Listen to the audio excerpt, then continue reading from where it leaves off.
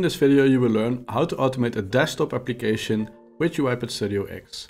The RPA bot that we are going to build in this video is going to add clients to a CRM system which is called My CRM. Thank you for watching. My name is Janssen and I'm a UiPath Most Valuable Professional. Let's start right away.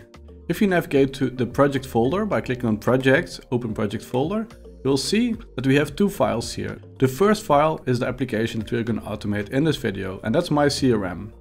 I'm going to open it, and you will see here all the fields that we're going to automate. We're going to fill in the first name, the last name, we're going to fill in the state of every person, and we're also going to fill in the email address. Then we're going to skip to the next step. We're going to click on company, and we're going to fill in the company name of the client. Then we're going to go to Other, we're going to click on Save, click on OK.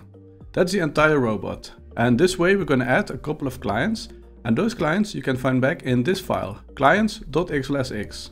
You can find both the My CRM application as well as the clients.xlsx file on the link in the description of this video. Before we start, let's start with opening the My CRM application, and let's close this window. And the first activity that I'm going to add is called Use Application. That's this one, Use Application/browser. Take it and just drag it to the center of your screen. Then make sure that the My CRM application is on front, and click on UiPath and then click on Indicate Application to automate. Now you can click on the application and you will see the application becomes green. Click on the application to show UiPath that this is the application that we want to automate. In the next step, we're going to show UiPath that we want to fetch our data from an Excel file. So search for an activity that's called Use Excel, and then drag it in the Use Application, like this. Now we're going to show UiPath which file we want to use. So click here on the directory icon and click on clients.xlsx. Again, make sure that the file is present in this folder. Click Open. Then the next step, we want to do something for every line in this Excel file. And you have just seen that this Excel file consists of multiple lines. And if you want to do something for every line, we're going to search for the for each. And this is the one you need, for each Excel row. So I'm going to take it and I'm going to drag it in the Use Excel file. So at this moment, you should have the Use Application browser. In there, you should have the Use Excel file. And in there, you should have the for each Excel row. Then we're going to show UiPath which sheet in Excel we want to use, where we want to get the data from. And for that, click here on the plus symbol, Excel, and then sheet 1. If your file has multiple sheets, you will see them all here, but this file has only one sheet, sheet 1. Click here. And UiPath wants to know whether this file has headers or not. And the headers, that's basically the yellow row at the top of the Excel file. And because this file has headers, I'm going to click here on Has Headers. Okay, let's open the application again and let's check what's the first field that we're going to automate. The first field is the first name, and then immediately we're going to continue with the last name. And for that, we're going to use the type into activity. So search for type into. This is the one you need, and take it 2 times and drag it in the for each Excel row. 1 and 2. Now we have to show UiPath where it needs to type in the application. So I'm going to click here on Indicate an App, and then My CRM will become visible. Now it wants us to show UiPath where it has to type, and I'm going to click here in the field first name. The green field that you see here is a target, and the blue field, that's the answer. The answer supports UiPath in identifying the right element. Click Confirm. And then we also need to show UiPath what it needs to type. And for that, we're going to click here on the plus symbol. And we can type a text here, like this, but we can as well use the information from the Excel file. And because we are using the for each Excel row, we can basically tell UiPath, I want this field from the line where it's currently going through. And if we open the Excel, just to make this visible, so the for each will basically support the bot in going through every row. So this is the header, so this will not be processed. Then UiPath will first go to this row, this row, this row, and this row. So the first time, the first name is John, and the second time, the first name is Jane. Let's go to UiPath. And if you want to use this feature, click here on plus, current row, first name.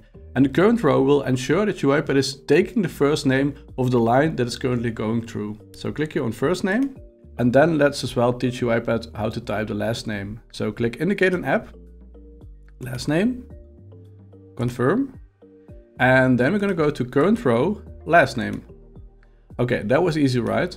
The next field that we want to type is the state. I'm going to skip these fields. You can use a type into in order to automate them, but it will be just the same as with the first name and the last name. The state field is a bit different, and that's why I want to show this one, because for that we're going to use the select item. So take the select item, drop it here.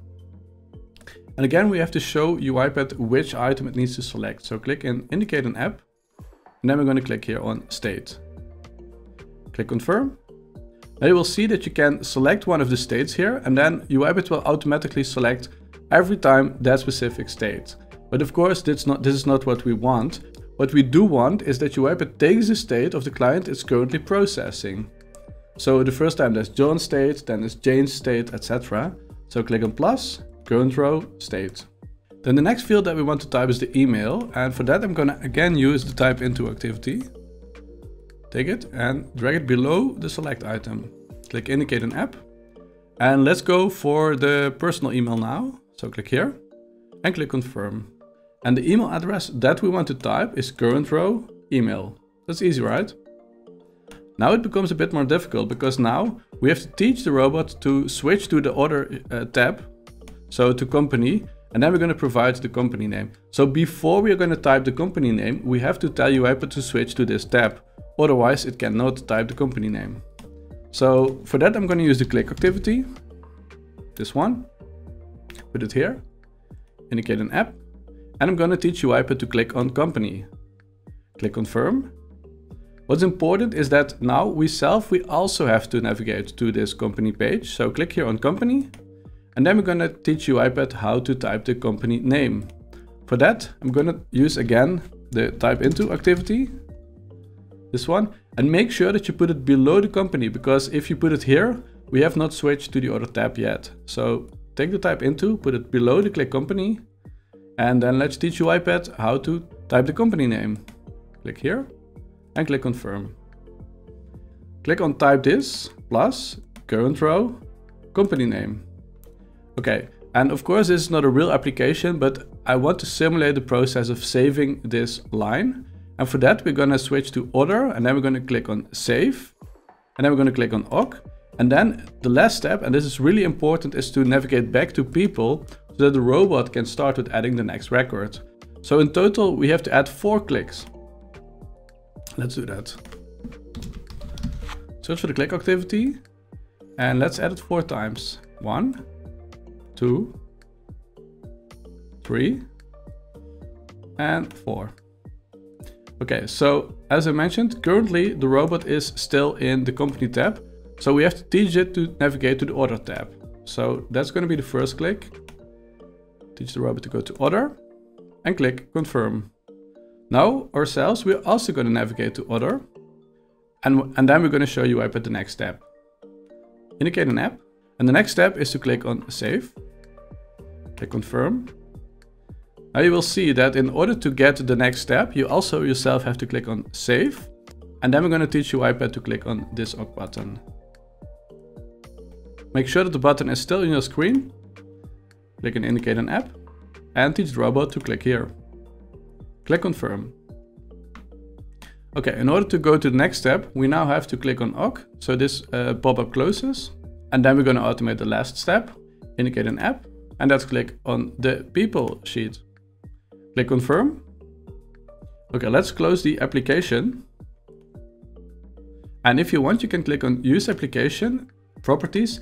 And you can as well configure the robot to always open this application. So if you want, you can here click on open and then always. By default, it's if not open. That means if the application is not open, UiPath will open it.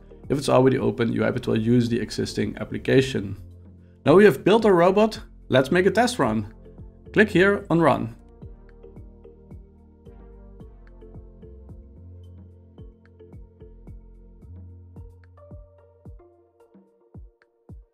As you could see, the run of my robot was successful, and I hope your robot was just as successful. This is the end of this video. I really hope you enjoyed it, and I hope to see you back in one of the other videos.